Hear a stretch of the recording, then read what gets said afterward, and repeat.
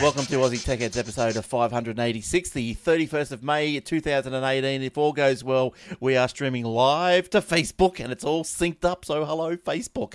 All right, tune in radio if you want to listen to us 24/7 back to back. Not just us, hopefully, but plenty of other podcasts on there, Australian podcasts, then in a looping style sort of fashion. They just, 24/7 back to back, as I said. Aussie Tech Radio, get the TuneIn radio app on your device and search up Aussie Tech Radio. Get us on Facebook.com/Aussie Tech Heads. Like us and you can tune in live.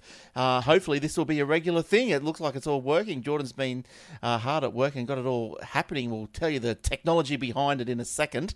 And youtube.com/Aussie Tech Heads. You can watch the video if you haven't done so, and you're maybe just listening to us on the podcast. You might want to say, might be thinking to yourself, what do these clowns look like? Well, then you can go and have a look. AussieTechHeads.com.au/paper and AussieTechHeads.com.au/podcast is where you'll find the show notes, probably the most important thing there, and and you can watch the video and listen to the audio there as well. We are brought to you by ATH Web Hosting and also other podcasts, the Aussie Mac Zone, My Tech Opinion, the Aussie Tech Crypto, all shooting up the charts, the podcast universal charts. And no Jason again this week. So we're without the two best podcasters in the world, but hopefully one of them will be back next week. All right, let's welcome whoever's on the panel tonight. And we have Jordan and Joe. Let's go to Joe first. How you going, Joe? I'm good, thanks. How you going? Yeah, good. Good to see you back. You recovered from the CeBIT experience? Yes, definitely. Yes, good stuff. Good. Have you been playing with your home assistants? I have. Haven't had much luck with it though. Oh, that's no good. Yeah. I've got a story about a home assistant in a minute. And Jordan, how you going? I'm good, mate. And you? Good. It's been a busy week. It has been they're all busy, aren't they? They're all busy. If you're not busy, well, you're doing something wrong. Now you've been busy, especially today, getting this, I suppose through the week, yes. But doing your Facebooks and... now tell us, it's not just, what sort of technology have you tried to get us to this point of streaming live to Facebook this week? Well, where do you start? I mean, last week it was out of sync and I was blaming sound cards and general direction of data traffic between hosts and clients and all those sorts of things. And then I tried putting OBS, which is, what is it? Online Broadcasting Studio, whatever it is. Yeah, something like that. Tried putting that in Windows and I couldn't get it to work in Windows, believe it or not. I'm sure that many people out there already do have it working in Windows fine. Maybe it's just something to do with the PC I had it on. I had more success running it in Mint, Linux Mint, and that's what we're running on now. So instead of having it in a virtual machine like I originally planned, I think you and I came to the conclusion that maybe the audio was all out of sync because... So instead of having it in a virtual machine like that. Yeah, I think we got someone who's watching Facebook. Joe, are you watching Facebook again? That was my fault. Sorry. Yeah, I think you and I, Glenn, both came to the conclusion last week that it would be better to send the audio and the video and everything at the same time to maybe another user or something rather than splitting the audio and video up everywhere. So we've done that. We've created another Zoom client on the Linux machine separate from the one I'm on so that everything's coming together from you. So it all seems to be working. That's where we're at. Everything seems to be together, I think. Good. We'll find out if anybody starts complaining. Time will tell. I'm not watching the Facebook chat this week, actually. I'll try and get that up in a second when one of you guys goes off on a story or whatever. I'll get it up we on do my phone. have Andrew, is it Go or Go? Yeah. Hello. Says it's working great. Good. Oh, don't we love hearing that? And don't we love hearing that? We've got a couple of people in there. Daniel Drake. Nice. G'day. Yeah. It's like the old romper rooms. Who have we got this week? Who can I see? All good, Daniel says. Good. Now, talking about virtual assistants, I went out and bought one myself. I got a... What's her name? Google with a Mini. She's wearing a Mini. And she's wearing a Mini. Google Home Mini I bought because JB... Okay, nice. Yeah, JB Hi-Fi had them on from 79 down to 49. And I thought, really? That's cheap. Yeah. I thought, well, why the hell not, hey? So I haven't done too much with it. Yeah, she's good for telling you the time and the weather and stuff. The best thing that I've found useful for it, though, is like like just giving it commands to play music or even to play radio. Like I'll just say, oh, just play, I don't know, 2GB or Gold FM or Hot Tomato or whatever it is. And it just goes, okay, playing Hot Tomato on TuneIn Radio. And it just streams it. It's great. I love it. It's just, so if you were to do it on the app, it probably takes you maybe 30 seconds for it all to come through. Maybe another 15 for it to buffer, because the app does buffer. But the Mini, she just takes it in a stride and delivers you the audio in about maybe 5 seconds. So it's pretty good. I like it. That is good. Yeah, so I'm going to, like with Joe, I'll probably listen intently over his experience and probably, take some few little tidbits from him and what to do with it and what not to do with it. But which ones did you have, Joe? Did you say? You had both or something, is that right? I've actually got 3. I've got the Mini, I've got the normal Google Home, and I've got the Amazon Echo. Right, so which ones have you tested, or have you tested any? Or I've tested mostly the Google Home. We use that all the time. My missus uses it for timers, getting traffic updates, listening to news. Well, I've never tried it for traffic updates. Oh, yeah, you got to try it. It was really good. Once I had to go to a Marconi club, and I said, "Hey Google, how long before I get to Marconi club?" And it came back and says, according to traffic conditions, we estimate you would take 33 minutes. Oh, how good is that? Yeah, that's good. I think one of the things I've got to work out is that it doesn't know, and I think it's pretty easy by just putting in everyone else's Google account into it. But like if I say play Elvis on Spotify, then it'll play it. But then if someone else says play Lady Gaga on Spotify, well, it uses my account to play it. So I've got to sort that out, because then I'm listening to my account down, say here in the office, and then someone wants to play Lady Gaga up there. Well, it uses my account, so it cuts me off down here. Oh, I see what you mean. So yeah, you need 2 accounts. Well, we've got two homes, do you? Well, I don't know. I think it's just might be a matter of just putting the Gmail addresses of everyone else into it, and so that it knows then their voice print and so forth. I think. Okay. But I'm looking into it. I'm looking into that. So yeah, it's good. But yeah, I think there's an option in there that you can actually tell it to not to listen to anyone other than yourself. Right, but then you still want everyone else to be able to use it if they want. That's true. Yeah, that's true. Yeah. So look, I'll work on that, and maybe someone out there is. An idea might be just to set up a family account. Set up a family account. Everyone can use it. Then that way they don't bother you when you're using yours. Yeah. Yes. Yeah. Maybe. Oh, a Spotify family account, you mean? Yeah. Well, we do have the family, like the paid family account, but it still pulls it off of mine if they talk to it upstairs, because I've got it. Yeah, I'll sort it out. And I'll let you know. You People are probably listening, going, "Oh, you guys, we've sorted that out 5 years ago." Or maybe not 5 years ago, you know. Yeah, so what else has been happening? Not too much. Let's get into some stories and, see where we go.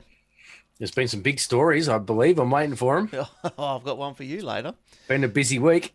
Now, Amazon is to block Australian shoppers from its US website. Probably not a great loss for me. From July 1st, when the new GST regulations begin, Australian consumers shopping on Amazon international sites will be redirected to the local Australian site. So, who knows how heavy that sort of redirection is going to be. Probably a good VPN will get right past that if you needed to. But then I suppose... I know about that. Sorry? I don't think the VPN will do anything. Yeah, but you should be able to get through to the US site, though, with a VPN. Yeah. I think. Because I noticed, I signed up for Audible a little while ago, and then I just got that confused with the whole thing. I ended up just cancelling, because I signed up, I bought a book, and then I came back a few months later, because, you get the free one. Then I came back and I thought, I'll get another free one with another bloody email address or whatever. So I'd sign up again, and then I thought, no, I'll do the right thing, and I want to, and I thought, well, where's all these books that I've had? But anyway, so I ended up having a US account and an Australian account, and I can't merge them together. And I went, you know what? Forget it. I can't be bothered. So it's a bit tricky there. They're going to sort that out. But in a statement issued by issued to the ABC in Australia, Amazon said it regretted the move and the inconvenience to customers accustomed to visiting the Amazon's global online stores. Currently, GST is applied to items bought overseas for more than $1,000. So yes. So I'm trying not to interrupt. What's the go with? Is that anything? I suppose. I mean, I've never shopped on Amazon, but is that anything like Netflix, for example, where you look at the Netflix Australian site and there's not nearly as much content on there as there might be on the Netflix US site? Well, the Is Amazon. that the same sort of scenario with Amazon? Are we going to be less? Well, I guess, like I'll show you, the Amazon is like a marketplace, I guess. So like, say the eBays and Etsy's or whatever. So you got something to sell, you chuck it up there on Amazon, and you can buy it. So in Australia, they've put the warehouse down in Melbourne somewhere, I think. So so you get the free freight, and you might get the the quick delivery of all these items. But the items are stored in Australia, so therefore they're stored because they're in Australia. There's probably going to be less of them, and there's probably that's a scaled down version. Yeah. Yes, and there's probably not going to be as many products available as what there will be in the US. So you normally would then jump over to the US site, wouldn't you, and buy what you couldn't get on the Australian site? Yes, or you're not allowed to do that. Well, sometimes you get onto the US site and it'll say, "Oh, we don't ship this to Australia." So then it's up to the US site or the person who owns the goods if they're going to ship it to Australia or not. Yeah, right. So it's just like just the little shopping center on the internet, just like the eBay and stuff. I think I've got an Amazon account from many, many years ago. It was US based, and you could always buy stuff from there. But like you said, it would just depend on whether they wanted to ship it out to. Yeah, that's right. Australia or not. Yeah. Well, look, I think next year it's sort of been touted around that the Amazon's going to get a bit more price competitive. Because, I think I looked at it last year when I was going to buy one of these Sonos speakers. And so I looked at Amazon. Let me have a look now and see what's going on. I bought one of these Play 5s. That's the Play 3. Was there a Play 5 up there? Play 5. Yeah, so see, $6.99 on Amazon. See, so even last year I was able to get mine for about $6.30, I think, and Amazon had it for about $7.50. So that's when I thought, well, that was the first and second last time I went to the Amazon. The last time I went to Amazon is now, so I've never went back. After I thought, well, I'm not going back there. It's just double. That's too dear. But anyway, that's the nature of the beast. Yeah. All right. What else have we got going? So what did you have any stories, Jordan, or are you just going to crack on with what we've got? I did manage to. I've got a couple of ones I want to touch on. Not. Oh, I did have. Yeah, it was in front of me. You on that edge still? No, actually. No. I'm actually not on any. I'm on an app. Still Windows based. All right. This is one of my pet hates about the Apple phone, and I'm a Google Pixel fan. Yeah. So, but now I'm kind of bit disheartened because Google Pixel 3 will reportedly be built by Foxconn and have a massive notch at the top. There's my Apple pet hate. Why do we have to have a notch? Why is it not? Can't it just go straight across the top? Why do we have to have those tiny little raised bits at the top and the left and right of the notch? Maybe it helps it not slip out of your hand or something. I don't know. Having a notch. Yeah, I don't know. For the camera to see through. So it says that, and I won't try and read the whole thing because it's how these reporters like to write about everything. Well, maybe if every detail, but it kind of just basically says that the description is that rumor has it. It's reportedly becoming more than rumors that Pixel 3 is going to have a notch, and I think the smaller Pixel 3 is not going to have the notch. This is like a real first world problem, though, isn't it? Oh, I think it is absolutely a first world problem. Like what is so? I was really looking forward to getting, I've got the Pixel 1. I was thinking, and I skipped the Pixel 2, and I thought, maybe I'll get the Pixel 3.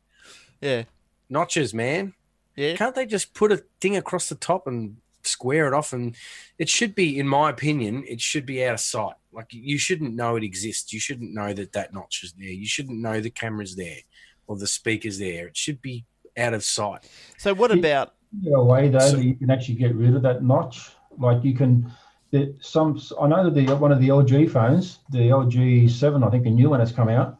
They have something in the software that allows you to blacken out the rest of it so that it does look like it's all one. It's not obvious. Yeah. Well, it shouldn't be obvious. I mean, it must cost them more money to make those, to kind of notch it out than it would just to put a strip across the top of the phone. You'd think, wouldn't you? Well, what about? I can only guess. How's this for an explanation? That if a bit of glass went straight across the camera, well, it would get smudgy and fingerprinty and greasy. No, I don't mean that the glass. I just mean just make it part of the bezel at the top. What do you mean? Well, they're trying their hardest to get the screens to go edge to edge from corner to corner to every possible section of the phone. Yeah, and I think if that has to be an impossible area to get the screen to go down to. I mean, we've got buttons at the bottom that can work through the glass, and even they're still, they're still not quite uncovered or covered, you should say, with glass. But the tops, why can't we just forget this whole idea of going to the top?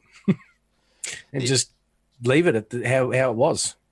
Yeah, look, it doesn't faze me at all. I don't really. It doesn't faze me in the slightest, but the notch is so obvious; it looks terrible because they've notched around it. I think just leave it. Yeah, all right. That would be my vote. No notches. You're down for notches. No notch. What do you Apple down? started this notch trend, and now we've got notches coming out in Android. What are you down for, Joe? Notch or no notch? Don't care. I don't actually mind it. I don't have one. I don't have a phone with a notch in it, but I don't actually mind. I reckon it's not such a bad idea. Yeah, I don't have no opinion at all. To be honest, I don't care. As long as the phone works. You're not going to watch video. Use that little section there to indicate your, your Wi-Fi, and you still have that there anyway. That's right. That's what I'm saying. Why not just leave it? Yeah, I don't know. It's impossible to remove it. Why not just leave the top of it squared off? Well, because like I said, you can't. I know the LG 7, the new one has come out, which has got that notch as well. You can't. The software, there's an actual indication there that says that you can block out, and you can't tell. Yeah. So when you're watching a movie or something, it squares it off. No, it's not. It's more of a thing that you turn on and off yourself. Yeah. Yeah, it just makes the screen behind it black so that you can't. Yeah, that's what it does. So when you're watching a movie, you don't have a notch in the side of your movie the whole time. That's true, yeah. Yeah. Well, but, I thought if they're going to have it so you can cover it up when you don't want it, what's the point of having it at all? I mean, surely they can use that space up there for something else, for more battery life or better antennas or I don't know, Well, so seeing that we're live, let's have a look and see who's commenting. So we've got Evan. The stream is working fine in the bath. So glad you're getting. Don't drop your phone. Glad you're getting clean while you listen to us. That's great. Enrico, my mini talks by itself for no reason. Any reason? Any ideas why? No. What's her name? I still reckon it's probably heard something in the background. Is it this mini? Yeah, the mini. It's probably heard something in the background and it's come across and it's thought it's tried to answer something that you've heard in the background. It's been proven. I mean, if you can actually go and look through your logs on what's happened on the mini and what's been said, and what the mini's been said and what you've said to the mini, and from there you can try and work out whether it was something that you said, whether it's something that somebody else said, or something that the TV said. Because sometimes the TV will even trigger my one, and it'll say something random. Yeah. Okay. Yeah, and it does it. So I guess though, if it starts doing it in a quiet environment, there's a little reset button. I'd just factory reset it and see if it kept doing it. Yeah. A factory reset won't do anything. But if it's got something wrong with it, confused itself somehow, you'd give that a shot though, wouldn't you? Oh, look, you can if you like, but I don't think that'll fix anything. It's got more to do with it's heard something, or it thinks it heard something, or it has heard something, and it's misinterpreted it. Yeah. It's got more to do with that. I've been getting it to tell me riddles. That's been quite interesting. Well, you know that story that happened last week where they reckon that someone was talking in the background and it sent a message I think it was the Amazon Echo that did that. Yeah, It sent Alexia. Yeah. to somebody else. Yeah. Well, somebody's gone through the logs and has heard that they've gone through the logs of the conversation, and although it says that it did send something out to the other person, but at the same time, it's because it misinterpreted something that it heard within the house.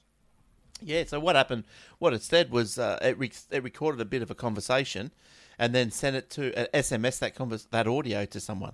So yeah, that's right. Yeah, that's what it did. Yeah, it's a bit dodgy, but yeah, well, no, that's why I didn't buy one of those. And plus, Joe said not to. He said the home was the better. Yeah, so, you don't want to, you don't want to be in the bath and get out and find there's a pizza man standing at the door with your order. That you didn't order. No, not with that cheese all dripping everywhere. No way. Now, off the pizza. Well, yeah. Now, Joe, what have you been going on to this week? There's a big crackdown on these Cody boxes. Oh, I read that. Yeah, I mean, the people who are selling them on Amazon and on eBay, they're getting Amazon and eBay actually cracking down on these people who are selling these dodgy Cody boxes. The Cody itself is not illegal or anything like that, right? The software is not illegal, but what happens is that people put on these third-party apps and third-party add-ons, and then they sell these boxes at a high price. You may have seen them, a Cody box, $350 or $400. Oh, geez, I got one up here. It's only $53. All right. Yes, yeah, but I know they do. Yeah. Yes. That one there will probably do the same job as a $400 one. It's just that someone's decided upon themselves to reinstall all the apps and all the add-ons to, say, a specific type of group or set of people. And then they say, okay, well, I'll just use this as an example. This is a Chinese-based movies and videos and streaming, and we're selling it for $400 or $395 or something like that. And that's the part. I mean, they're all illegal. Don't get me wrong. They're all getting illegal content from somewhere. But I think they're trying to crack down on those ones because they're actually selling them on Amazon and selling them on. I've seen them. Yeah. There was a guy in England that was selling them, and he got in trouble. I think he had to stop. But yeah, so like Cody, yeah, as you said, Cody, the software is not illegal. What happens is like you can buy Cody, or you can download Cody for free, and you can put it on your PC or your Mac or your Raspberry Pi or Android or phone or whatever, so or Xbox. So you can freely and legally put Cody on. But what happens is it's the third-party apps that integrate into Cody, that plug into Cody. So you might say, I want to watch an app. I want to watch movies. So you go searching around the place, and that you'll find an app that plugs into Cody that'll bring you all the movies into Cody, if you know what I mean. So yeah, that's right. Yeah, even the like the English Premier League. There's the football in England as well. There was someone who put on a live stream as it was being played, and all these people with these Cody boxes logged into that stream and watched it for free when it was supposed to be a paid thing. Yes. Yeah. Pretty much they did the same thing on Facebook, but this is just they're actually using the Cody boxes to do it. Yeah. So that guy in England, he got done because he preloaded it, didn't he? That's right. Well, that's what they're all doing. And they're selling them like that, Yeah. So like Cody by itself there's none of these apps. You can't do that. Cody by itself is probably meant for just sharing your existing video and your audio pictures and stuff around the house, or videos that you've owned that you might have ripped that you've owned onto your server or something, and you can watch those around the house wherever your Cody is. But yeah, look, it's not a bad piece of software. It's pretty good. But some of those apps aren't illegal. It's only the ones that are doing the illegal streaming. Yeah. The pirated movies and things. But, you can get like different apps for different news services and, for CNET and things like that. And none of those are all illegal. You can get to your heart's content. You can download all of those and install them. And well, that's right. You can do even like watch YouTube and all those things that are the YouTube apps and stuff. Yeah. And here's my Cody box, right? Wow. Right? Oh, nice. Yeah, it's a good one. It's a Zedo brand. Yeah. and it's got the Wi-Fi built into it. And at the back, you'll notice that there's the Ethernet. There's a digital sound. Yeah, this bit of thing. Yeah. And you'll notice that there's 2 HDMIs on this one. Yeah. All right. One's HDMI in and one's HDMI out. Right. Yeah. So Plug a DVD player in. Sorry. You could plug a DVD player into it. Exactly right. And that's what I've been doing with this box, because if you get, again, the old VHS movies, the old tape discs, I used to convert them over from a component to HDMI, plug it into this, hit record, because it's got a record function, and then from there, record it into an MP4. Geez, that's all right. That's good. That's how I did all my I converted all my movies in this box. Yeah, nice. To digital. But you have to get the one. You have to get the one with the 2 HDMIs in and out. I actually use my Google Chrome through this as well. My Chromecast. Yeah. Okay. So what's the base operating system on that one? Do you know? It's an Android. Yeah. Right. This one here's got a fairly old version. It says Android 4.4, I think it is. What's the model of that thing? What's it called? It's a Zido. How do you spell that? I'll try and get up on the screen. ZIDOO. Let's have a look and see if we can find that. Keep going. Now this one's there's a newer one of these. You'll have to put a link in the show notes, Glenn, because that looks really good. Yeah. So ZIDOO.tv. I like how you convert your VHSs into it. That's good. Yeah, not all of them have got that facility. Only this one here, and there's a new version of this. That one there you got up on the screen just there, that new one. Yeah. That grey one. That's the new one of this. Right. That's got also as well. But you have to have a look, because they're not all like that. So so how much are these things? And where do you get them? eBay, I guess. You can get them from eBay. Yeah, I got mine from eBay, from a reseller on eBay. Right. So does that one come preloaded, or is that not really? This one here's got the Android system preloaded. It doesn't have any add-ons. I had to add them on myself. Right. And it's fairly easy to do. There's a lot of YouTube videos on how to do it. Yeah. Okay. There we go. $170. Yeah. So if it's Android, you can just put Cody on there still anyway. That's right. But before, I actually had this box before it was in the Play Store, before Cody was in the Play Store, and you used to sideload it. Yeah, right. Oh, that's good. I love that idea. I've got some VHS tapes and some old Video 8 tapes. I don't think they're called. Are they Video 8 or Super 8? Video either 8. one. Yeah. Doesn't matter. I mean, I use my, like I said, I use my Google Chrome, just HDMI straight in there. And I go to the facility that says you want to record something, and it puts it straight up on the screen. How did you say you did VHS tapes as well? Yeah. So how did you get the convert from the RGB or whatever it is to HDMI? If you have one of those just like a little converter, dual players, one that's got a DVD player and a VHS, right? They got HDMI out. Right. So if you grab one of those and plug HDMI out to HDMI in to one of these type of boxes, and then once you pop it up on the screen, you go to I have to actually do a video on it if you really want to. I can do like a show you how it works sort of thing. And then you start hitting record, and you can see it recording in the background. Yeah. Okay. Nice. And then you just stop it, and then once you stop it, it saves it as a file. You get to you go back in and rename it, whatever you want. Yeah. Okay. Can you record that? You said you've got a dual DVD and video player. Can you record straight to DVD with that? I'm not sure. I haven't tried it the other way. I've only just tried from DVD straight into there. It's like picture your. Yeah, I know what you mean. Yeah, I wondered if you could record to DVD on the one unit without going to the new thing. You can buy ones that are like that. But the one I have doesn't. Because those ones there usually have like some sort of a hard drive in them as well. Yeah. Yeah. I just wondered if that was better than or whether you'd be better for people out there who may not have the dual unit. Can they just go and buy like Glenn was saying, a converter to convert the RCAs, your audio and video RCA component or whatever it's called. Yeah, you can get them. HDMI. Yeah, you can get them. Yeah. I've actually got a couple here. I don't think they'd be too expensive. But yeah, that's good because I know a lot of people got old VHS tapes and they don't last forever. So even CDs or DVDs, they don't last forever. But, but yeah.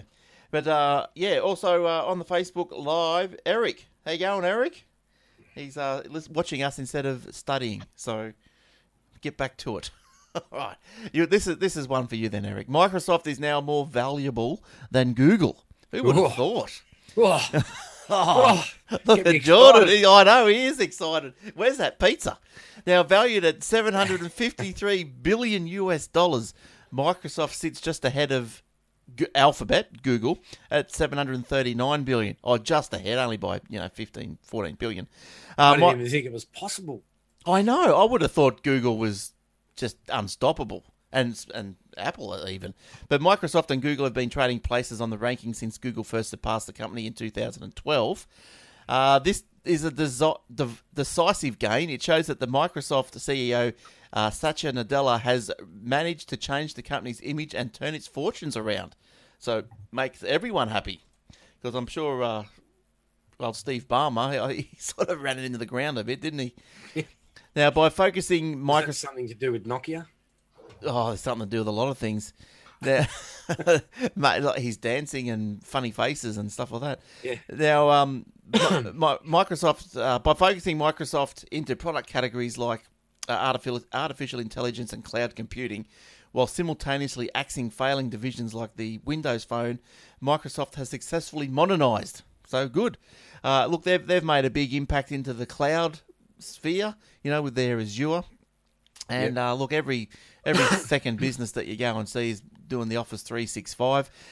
They've got a lot of goodwill from the old days, like Google's got their Google apps or Google Suite. But I think the legacy from Windows and the old Office that's just kept going for them.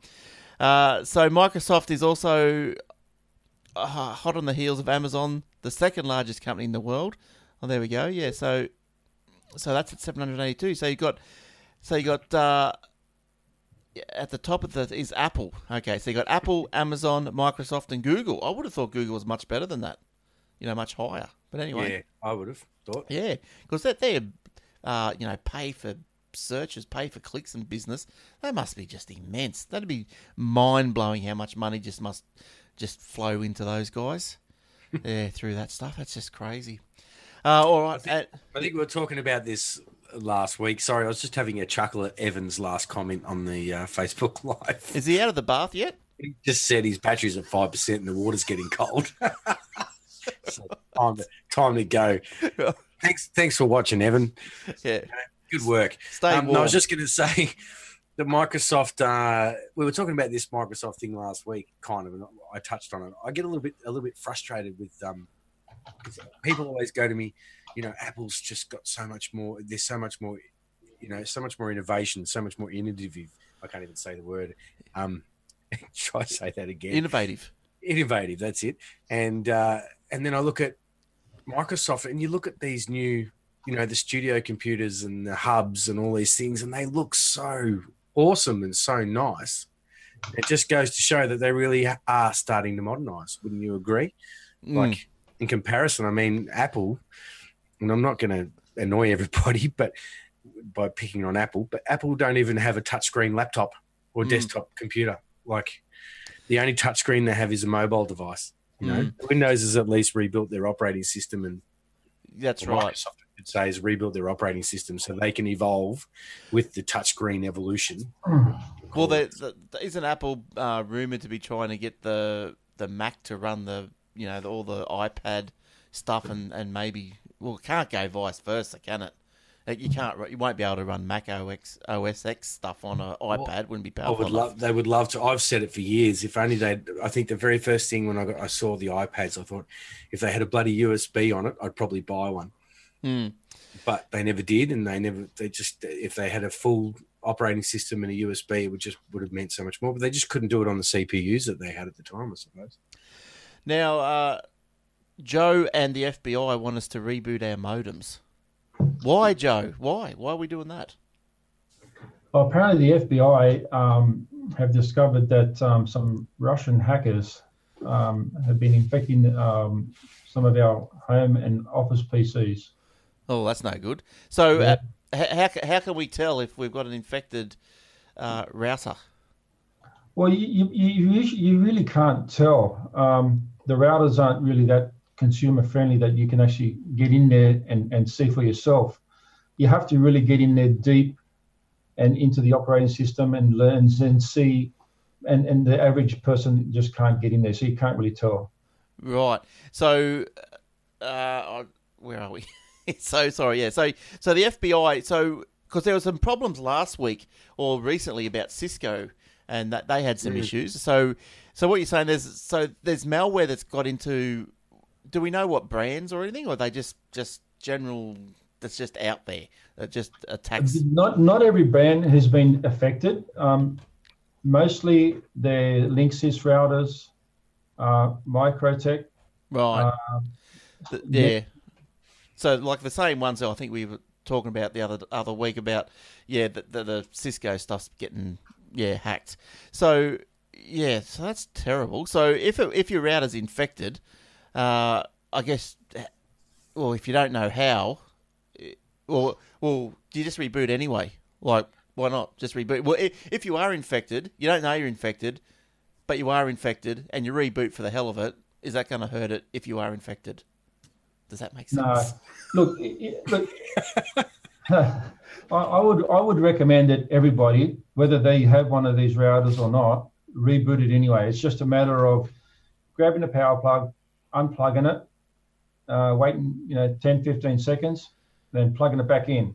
Now, that won't actually get rid of if you've actually got it, that won't actually get rid of it. But what it does do is it stops, the way it works is that the virus, the malware sits inside the memory of the router, right? So once it sits in the memory of the router, once you unplug the power, then that memory gets lost, and then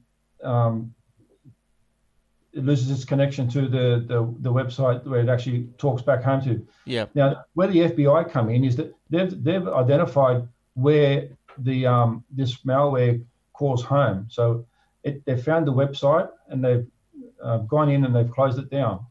Right. Good. So so reboot. I've rebooted mine. Nothing happened. So I've got the Telstra ones. They're Netgears. Was that Netgear? I think that was that on the list? TP-Link Netgear. Yeah. So that one worked all right. Mine worked. Yeah. So the only other thing is that it might be a good idea to also check if there's any firmware updates. That by doing a firmware update on your router, you'll find that that's probably the only way you're going to get rid of it. But if you've rebooted it, you've already half got fixed the problem anyway. Because apparently the site that it's going to, the site it calls home, like every time it wants to connect to the hackers back to the hackers, that's been taken down, so it shouldn't be a problem anyway. Yeah. So give it a bit of a boot, and I don't think it would hurt too much. So it would only improve your network, probably bandwidth and stability, giving it a reboot every now and then. Anyway, people often don't reboot for months at a time. I've seen doesn't hurt to refresh them and give them a restart. No, that's right. And sometimes at least every 30 days you should reboot your router. Yeah, sometimes that's the most. Yeah, so sometimes I just reboot just because it's been a while. I think I haven't done that for a while, so I just go out and just reboot it. But so interesting. But I think even if you did reboot, I think it doesn't really stop. There's no prevention of this malware from coming back through because it got there in the first place, So it's still going to come back unless it's just got to re-establish its connection again. That's all. Yeah, unless there's some sort of firmware update or something. And but gee, how many people actually feel safe in going in and doing a firmware update, and how many people even know how to get into their router to do that to start with? Well, I know this guy that'll help you. Name's Glenn Goodman. Yeah, I'll help.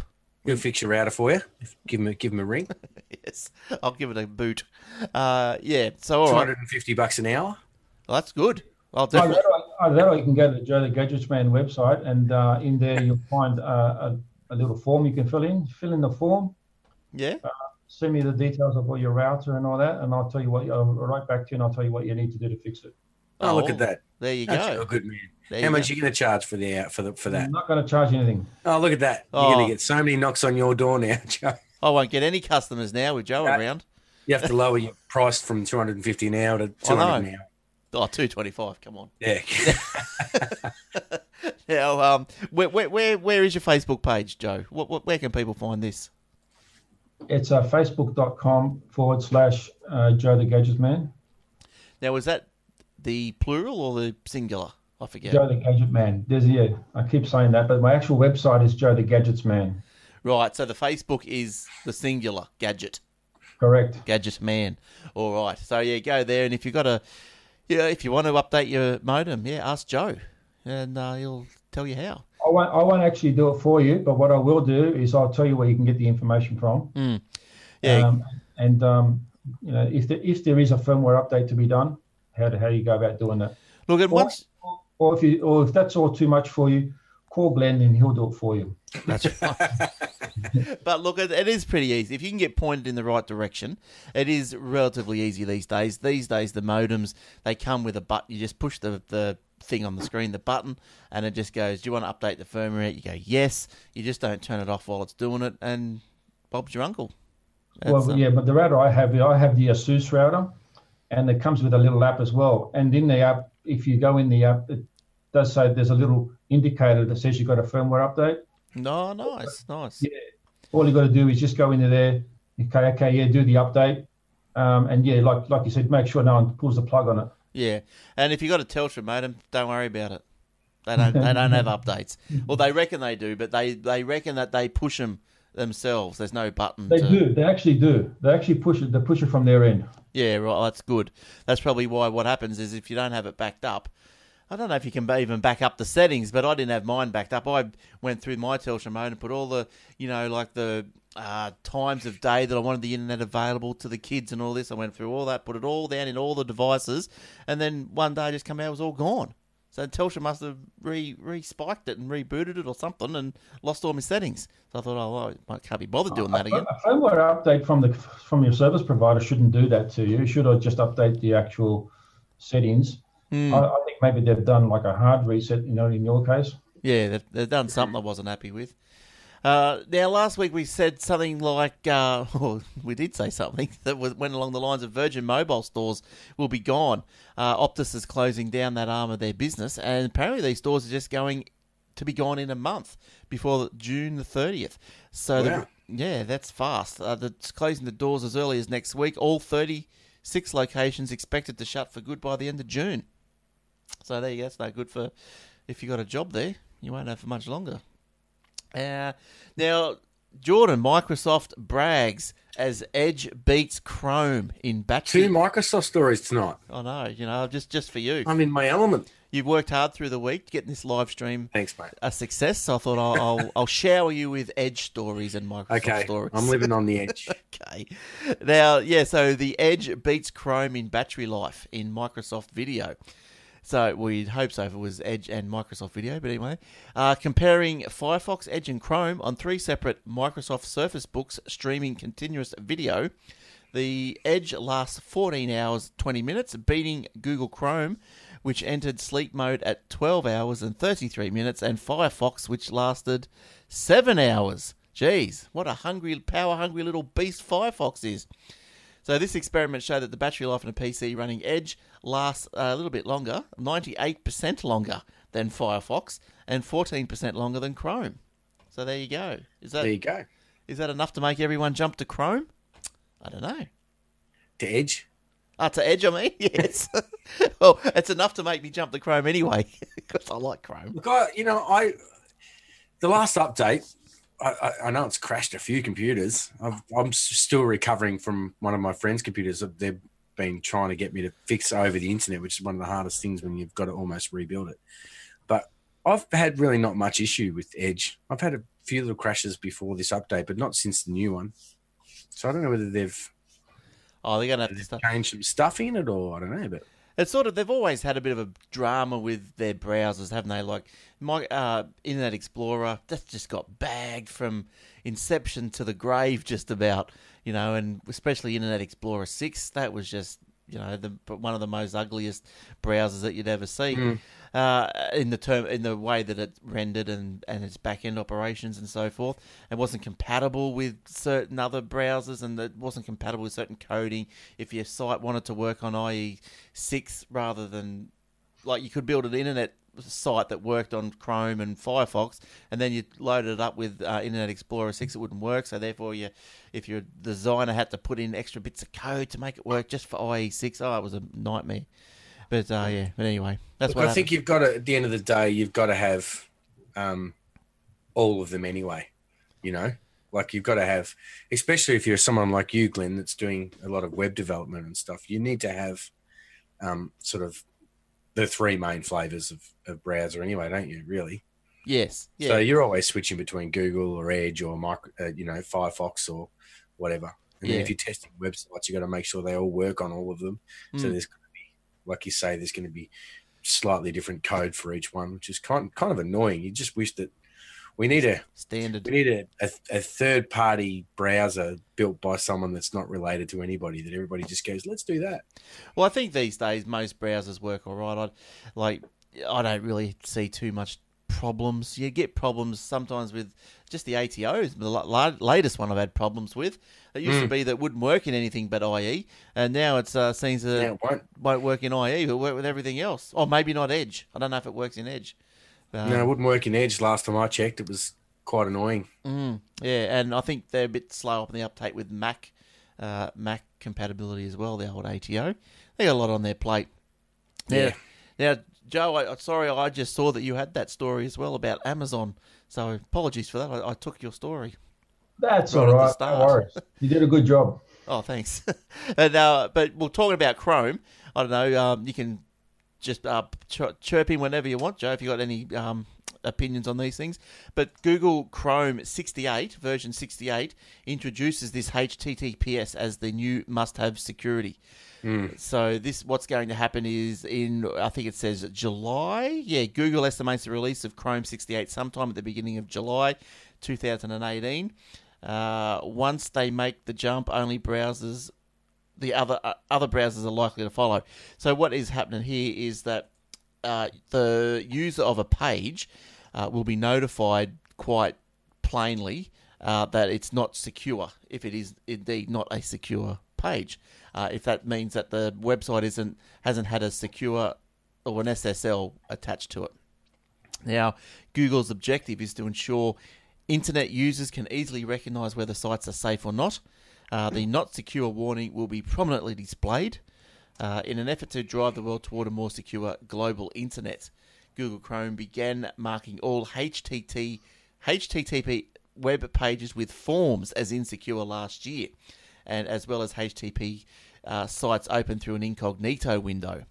So look, that's not a bad thing, to be honest. Like it's I don't put my details into a form. If I look up and I see at the address bar, I see it's not HTTPS, I go, no, I'm not going to do it. You've got to be careful about those sort of things as well, because I've heard in the past, even though it does have the lock in place, sometimes you still can get caught out because some websites deliberately go ahead and do that. They get all the right protection and everything, and fool people into thinking that it's safe, and then they still do the wrong thing anyway. So you've got to be careful about that as well. Yeah, I guess. But there's one thing. Sorry, there's one. Here I am interrupting. There's one good thing about the Google one. With it turns green because Google actually scans, the Google browser actually scans the whole website. And if there's one small item on that page that's got a HTTP instead of a HTTPS or something like that, it'll say it's still got a certificate, but it'll flag it as red. Yeah. So you can kind of almost trust Google to be sure about that. They're scanning well ahead of the content and providing a certificate rather than just showing a certificate without showing whether the content's been scanned. Yeah, so I think, Joe, you're right when you say like there's the SSL certificate and the HTTPS, well, yeah, sure, when you're connected to that site, your information is secure going from you to that site, but is that site legit? And that's still going to be the problem. Because you can get these free SSLs these days if you know what you're doing, and you can put them into your website. But that's right. If they're free or they're very cheap, at least, then everyone, even the nasty people, are going to have them, aren't they? Just to try and fool you. Another level of foolness that they're going to try and bring out. Right. You've got to really look at different aspects of it as well, and see whether there's anything that looks really sus about the site. Not just go by that little lock in the corner. Yeah. You can trust Google a little bit more though with it, I think. Yeah, you're right there. Google's probably one of the ones you can trust most. But if there's something other than that, yeah, just look at the page carefully, and especially if it's not a well-known company or anything like that. Yeah, that's right. Yeah, just keep your wits about you. Now, look, here's a story here that I think is, I don't know, I'd have to be alarmed that this even got off the ground, to be honest. But it's a school shooting game called Active Shooter has been pulled by Steam. So why is this even a thing? Why is it even a thing that has to be pulled? So a game pitched as a school shooting simulation has been ditched from Steam's online store ahead of its release. So to me, that means it's up and running, ready to be released. I think this is disturbing, and I think it's disgraceful, and too right it should have been taken down. That's what you're saying. That's right, and it says the title has been criticised. I wonder why, by parents of real-life school shooting victims, and an online petition opposing its launch has attracted more than 180,000 signatures. Why wouldn't it? Now, Steam's owner, Valve, said it had dropped the game because its developer had a history of bad behaviour. Are you joking? Why would you even get this bad behaviour? Why is it even commissioned in the first place? So what if the guy's at bad behaviour? Wouldn't you just be going, well, mate, you're not even going to start that piece of crap? Valve subsequently emailed the media to say it had taken action ahead of Active Shooter's scheduled release on the 6th of June. Well, that's just crazy.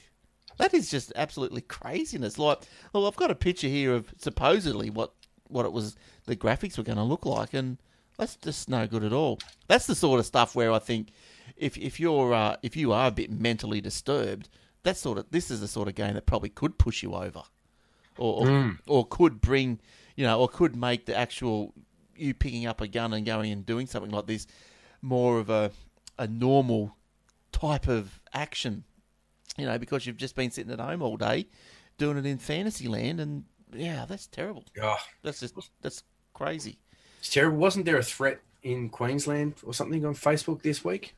Oh, was there? I don't know. I didn't see that. Something about someone said they were going to make it worse than America or something. I don't know. I'd only be touching on the story I know nothing about, so I probably should not comment too much. But I just thought, being that you're up that way, you might have had more information than me. I haven't heard of that one. I heard of another scam of where someone from the Philippines or China, they ring you up and they just yell at you, telling you and they yell at you, they threaten you, and they say, if you don't pay me money, here's me bank. If you don't pay this money, you've done this to me, you've done that to me, or whatever. We're going to come and bash you or kill you, or we're going to come and bash your family, kill your family. And so that's another scam. They're just doing it, and people are paying, obviously, because they're scared. Yeah. So anyway, ring the cops. They want to try and ring a few of these people that have been hassled by the spammers. They'll fight back. With the same. Yeah, so yeah. Here's one up your alley, Joe, I reckon. Now, Blue Note audio attacks corrupts hard drive. So University of Michigan and the Zhejiang University researchers described how the Blue Note attack could use acoustic interference to cause hard drive heads and magnetic storage platters to vibrate, which in turn generates data corruption and operating system reboots. So there you go. Now, put that into a bit more of something you can understand. So audio signals in the 5 kilohertz range were able to distort hard drive platters at 70 decibel strength on the devices. So with inaudible ultrasound, the researchers were able to trick the shock sensor into reacting the read and write head on drives into parked position, which is done for protection against drops of those particular drives. So in some cases, these researchers were able to co-opt the built-in speakers in desktop and laptop computers for the audio attacks. So no special equipment is needed, apparently.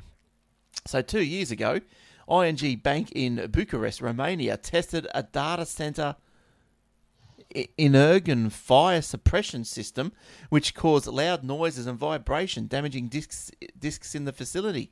ING suffered a 10-hour service outage thanks to the test that went a bit crazy and had to bring in an additional 70 staff to recover their systems. So to mitigate audio attacks, the researchers modelled a feedback controller that can be deployed via firmware update to the hard drives. How's that? So, I don't know, basically, if you still didn't get it all, it's certain noises at a certain decibel and a certain length can bust your hard drive. Yeah. So Well, I guess, there you go. That's interesting.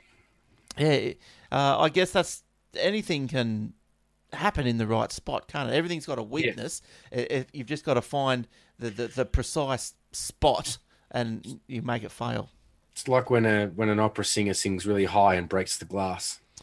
Yes. Can you sing that high, Jordan? Oh no. No. You'd be looking for that pizza if you could go that high, I'd imagine. I think so. Be a very hot pizza. Yes. You know, there's all Have these, to burn on the way down. there's all these IoT devices that are coming out at the moment, and there's a really big security issue with those as well.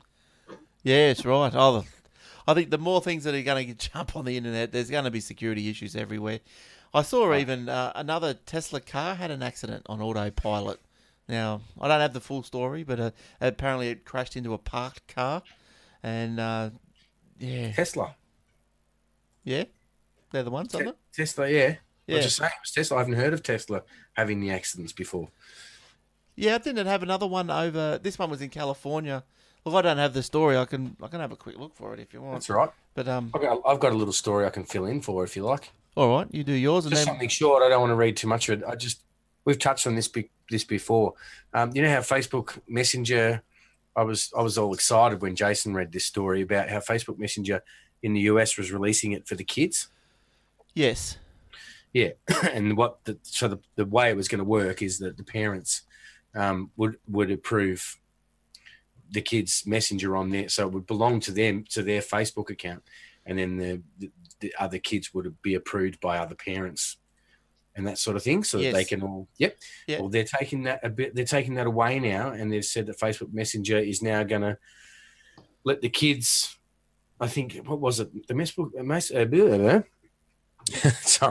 Messenger's kids application, which allows under 13-year-olds with parents' approval, is today rolling out a small but notable change. It is no longer requiring that the children's parents be Facebook friends with one another in order for the children to connect. Right. This solves one of the problems with the app's early design, where it operated more like an extension of the parent's own social circle instead of the child's own social circle. And of course, the parents still have to approve every contact their child adds as usual. As parents understand, there is always going to be those friends, that aren't their acquaintances and and all that sort of stuff. Blah blah blah. It says the Messenger's kids now allows the kids to connect if you're okay with it. So that'll kind of give it a bit of a boost. They've said that there's about 500,000 installs so far. It's only in the US. It's not worldwide yet, I don't think. So there's hope for it. Oh, yes. It's like with all this social media stuff, people are just getting on it earlier and earlier. And, I know my kids aren't on it, not till, I don't even want them on at 13, but we'll see what happens. They're having a way for the kids to communicate. I mean, they're doing it now, whether you like it or not. That's right. They're finding other ways to do it. So why not be able to have a little bit of oversee of it and control it? And I think, and from what I believe is going on is that the kids aren't really using the Facebook anyway. Apparently Facebook now is for the old fogies. Yeah, they're all using Instagram pretty much now. Yeah, or even that's all too old now. It's all just Snapchat and stuff like this. Like, who would have thought Snapchat? But I think Facebook Messenger has a lot of potential to be pretty much what iMessage and all those things are now to the kids, except with just more of a hands-on approach, and you can kind of see what's going on and talk to their kids about bullying and all that sort of stuff and see it happen because you're in a little bit more control. Yeah. All right. Well, I it'd be good. I think that might just be about all. Did you have anything else, Joe, that you wanted to talk about? Or has anyone heard that there's a new Atari coming out soon? No, but I've heard, actually, one of the posts on our Facebook page, I was going to go through these posts just quickly. I have heard that, where is it? Because Jace puts a lot of posts up onto the Facebook page. Where is he? In Intellivision. Intellivision announces brand new game console. So I don't know. It's not Atari, but did you? I posted something this afternoon on my Facebook page about the Atari games console. Right, new one. Yes, it's kind of come out soon, later on in the year. It actually runs Linux, and you can, it comes built in with 100 games, 100 classic games from Atari, so you get to still play those. But at the same time, it allows you to install some other games from Linux. Right. So I hope that do they improve the graphics? Hopefully, there it is. I think they do a little bit, but it does say that it doesn't play high-end games, only just the smaller-end games. Yeah. Right. Yeah. So, geez, well, I remember growing up as a kid, it was either Atari or Intellivision, and you know what, I went for the Intellivision. And I think they were about the same price. I think from memory that might have been $350, and that's a lot of money back then, back in the cold 70s, cold poor 70s. And so we had the Intellivision. I quite like the Intellivision because it had better graphics, and there's a new one coming out, so that's good. Other news that has been shared this week on our Facebook page. Just quickly before we go, Plex now supports podcasts, so you can subscribe to all of us there. That's a good one. Yeah, I nearly read that. Is that any good? I mean, I don't know. It's pretty hard to work out which sort of podcast client to use. I mean, I tried Stitch this week, and I don't know. I'm still, up in the air about which one I should get. Is this for Plex? Do you mean? Yeah. Is the Plex one any good? I don't use it. I don't know. Jace, Plex is. You were talking about Cody earlier, Joe. Plex is more. It's a home theatre thing, and I think the podcast feature, if I'm not mistaken, I haven't read the article completely, but I'm assuming it'll be under the Plex Pass account. I'm not sure that it'll be a free feature. Oh, no, right. Well, yeah, it'd have to be free because podcasts are free. Yeah, but all these features that they keep adding on Plex seem to be within the Plex Pass. Like they've got the basics for running your own home media and stuff like that, and there's a few little channels you can add, like you do with Kodi. You can add apps and stuff in the background. But I don't remember them. I don't remember reading anywhere about the podcasts being available outside the Plex Pass. I'd have to have a look. I could be wrong. Well, what you could do, you could download your podcast through iTunes or whatever. And Spotify is great for. We're on the Spotify. You can get Aussie Tech Heads on the Spotify podcast as well. But I don't want to hold everyone up for too much longer, but just keep going through these other stories through the week. We did that. We did the Intellivision one. Melbourne IT changes its name to the ARC Group. It was approved at the AGM. We mentioned that a couple of weeks ago. Yeah, we did. I don't know why. Chuckle about it. Yeah, I don't know why. I don't know when. I don't know how. But it's ridiculous. What's this? Optus, Telso's. Yeah, we did that. That was the Virgin ones. Hackers get a Nintendo Switch to run Linux. There you go. There's a good one for that for your hackers, for your geeks. And and there's my home mini that I got. $79 on the ticket. $49. Woohoo! So that's good. Well, that's about all. What was the Tesla one you said before? You want to touch on that in case anyone was waiting for you to come back with your story, or were you happy with everything? Oh, I'm always happy with everything, but I can tell you the Tesla story because I did look at it, and it did come up. It was one of the first ones that came up. Tesla. If I typed in, what did I type in? I typed in Tesla crash. That's right, crash. We'll see what comes up. Yeah, this is the one here. The Telstra. Tesla. Come on, is it going to come up? Yeah, the Tesla hit parked police car of all cars while using autopilot. Oops. It was a fair hit too, by the look of it. Like, I don't understand. Like, where's all this go? Why are they on the road? I don't really, to be honest, like them too much. So the driver suffered minor injuries and told police that she was using the car's driver-assisted autopilot mode. The crash has similarities to other incidents, including a fatal crash in Florida, where the driver's over-reliance on vehicle automation was determined as probable cause. Like, it's a bit of a big ask, isn't it? Like to, put a 1.5 ton lump of metal into an autopilot mode on a road. I don't think we're ready, to be honest. No, we're not quite there yet, are we? No, and I don't know why they're allowed on the roads, but apparently there's test roads and stuff going on in Adelaide. Was it Adelaide having a test run, or Sydney was doing a test run? But yeah, I don't know about that. It scares you. It makes you think, what happened back in the old days when we first had cars. Well, I think probably the same issues happened when they moved from horse and buggy to a car. I think there were probably similar issues where they go, "Oh, these cars are so dangerous," and but then there was no proper roads or anything like this, So no cushy seats, nothing like that. Would have been more drink driving back there, though, I reckon. Probably. A lot more. All right. Well, I think that's good. What's Sounds this? good. Justin says Tesla of opening a shop front in Brisbane. Oh, well, there you go. Nice. And I thought there was one in Melbourne. Oh, I don't know. Maybe I'm mistaken. Oh, Justin uses C Podcast Addict, Joe, for a good podcast catcher. Yeah, that's the one I was just looking for on my phone. I was thinking, what is that app I was using? And I can't remember what it was, and I was looking for it. It's not on there. But I think that's the one I first started listening to Aussie Tech Heads on. Yeah, right.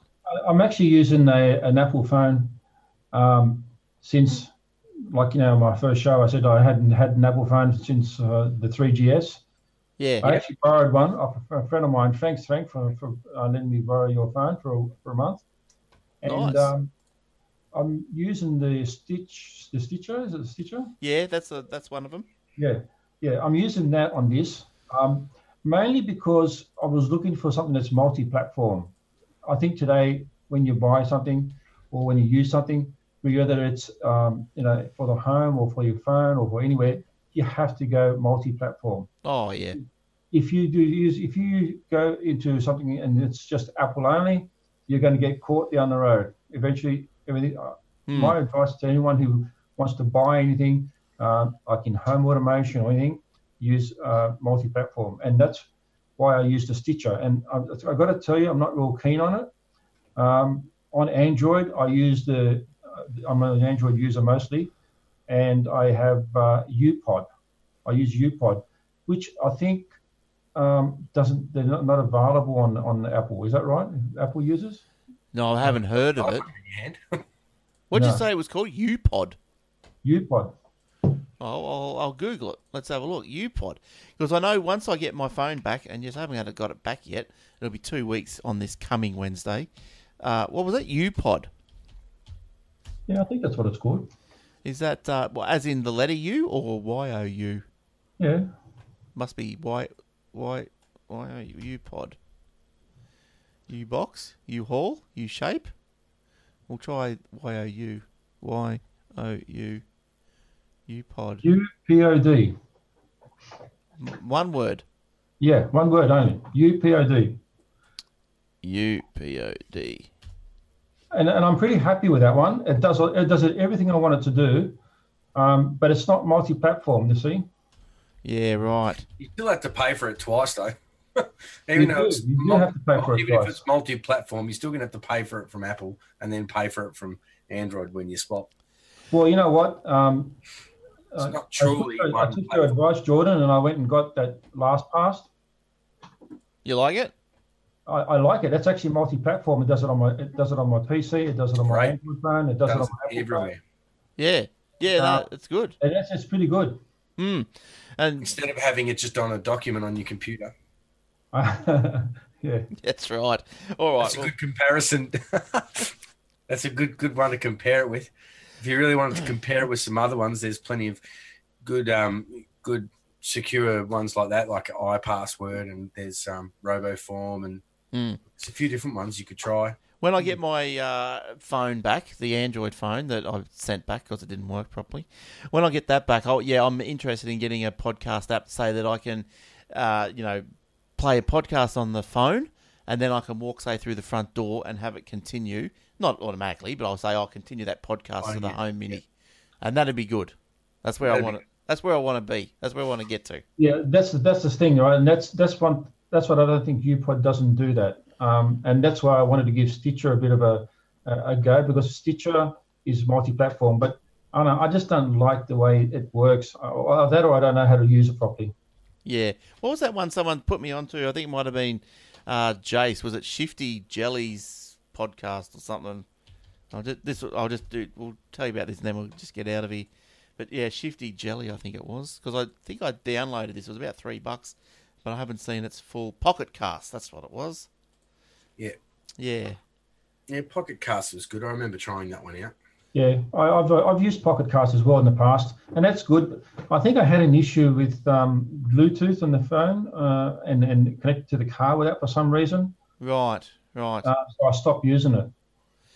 Yeah, I know my car keeps dropping the Bluetooth. I don't know if it's the iPhone or if it's the actual car doing it. So I'd be interested when I get Try using a different app. You might find that it might be just the app itself sometimes. Yeah, well, I think it could be the phone. So when I get my phone back, my Android, hopefully Hopefully you get that soon. Oh, look, I bought it from Kogan, so they've have to send it back to Hong Kong. They've got some little dude over there probably going, no, it's broken. And then they go, we're going to have to wait another week to get another one. So they're probably out of stock. They're not getting the refund. I'll be stuck on Apple after me, took all me power to get there and we just forced back. All right. Good stuff. Okay, good stuff. Thanks for coming in, everyone. Now, where's your Facebook? What's your Facebook page, Joe? Facebook.com/Joe the Gadget Man. And where's your webpage? It's joethegadgetsman.com. And we can contact you from there, from the webpage. Can. Yeah, just go to the contacts page. I'll put it in the timeline if people want to have a look at it. Cool. Yeah. Good stuff. And Jordan, can people ring you up, can they? Jordan at aussietechheads.com.au. Is nice. that the one? I think you've got that email there for me somewhere. Has anybody emailed it? No. Not yet. Are you taking bookings for weddings, parties? Oh, look, there's always my bands. Yeah, I've got the live tribute show. It's a tribute to the band called Live. Okay, nice. That's awesome. You can have a look at that, lightningcrashes.com.au. That just links to the Facebook page. We haven't done a gig in a while, but love to give that get that going. If they pay, we can come up to Queensland if you want, Glenn. All right, yeah. We'll go tee us up a gig. There's just my local band, which is just Fudge, but there's things happening all over the place. Nice. And you know where to contact me at glenn@aussietechheads.com.au, Facebook. Contact on the webpage or whatever you want. You know what to do. All right, cool. Thanks, guys. Thanks for coming in. Hopefully we'll hear from Jace next week. Eric says hi. Facebook, thanks for... Yeah, good to see you there, Eric. Yeah. I thought Jason was going to pop up. We want to see Will and Jace next week on the live feed if they're not here. He's going to have to because I can't make it next week. So he's going to have to, he'll have to pull his socks up. All right, So good stuff. So thanks for everyone joining us on the live Facebook. What we'll probably do is, I reckon, just the way it's going to work is that the live Facebook video I'll probably take that back down, and just so that the video is the YouTube video, so we're not getting confused with so many videos. So if you want to watch us live, you might get a bit of chit chat after and before the show. So you're welcome to jump in then. But otherwise, you'll just get the YouTube video, which will be top and tail with the credits and the credits that I haven't changed for 5 years. What did you say you're going to take down the Facebook one? Yeah, probably the live stream version of it, and and just replace it with the more polished, if you could call that, more polished YouTube version of it. That's one. Unpolishing. All right. Good stuff. Thanks, guys. Thanks, Jordan. Thanks, Joe. No worries. Thank you. No worries. Thanks, Glenn. And thanks everyone for listening, downloading, watching on YouTube, whatever it is. So all the best. Happy winter. It starts this week. Stay warm. See you later. Yeah. Go to Sharks and New South Wales. Bye-bye.